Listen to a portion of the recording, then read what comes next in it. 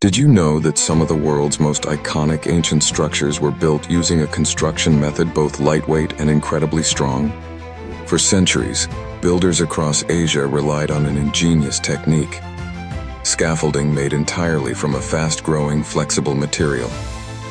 Long before steel and modern machinery, massive temples, palaces, and city walls were erected with poles lashed together by hand, forming intricate frameworks that could reach astonishing heights. This method wasn't just practical, it was revolutionary.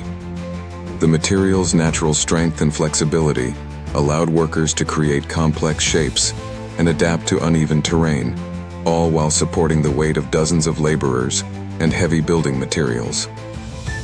In cities like Hong Kong, this technique endures even today, with skilled masters assembling dizzying towers for modern construction projects.